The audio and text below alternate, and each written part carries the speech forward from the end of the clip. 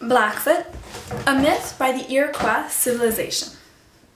There once was a time when the entire earth was covered with water.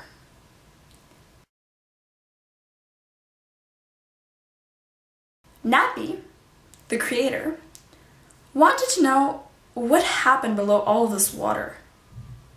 He sent several animals to go and see what was going on. They all came up with nothing. But then, a brave muskrat dove into the water and was there for a very long time.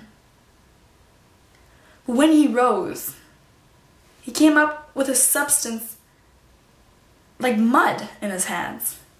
Nappy took this mud, blew on it,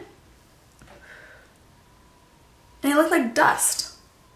But with that dust, he molded the valleys and the hills and the mountains. And he made grooves for the rivers and the oceans. Big oceans.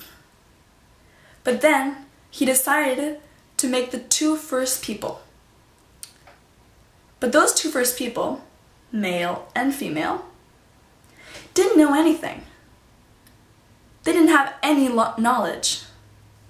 They didn't know how to survive. They didn't know how to work. So Nappy decided generously to tell them how to work and to survive.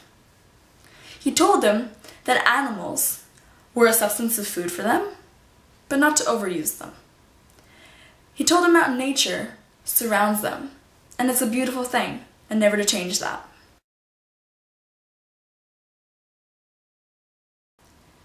He told them how to work hard. But once he thought that all of his work was done, that everything on earth was perfect, he went and hiked to the top of the highest mountain, to the peak of that mountain, overlooked the world, smiled, and disappeared.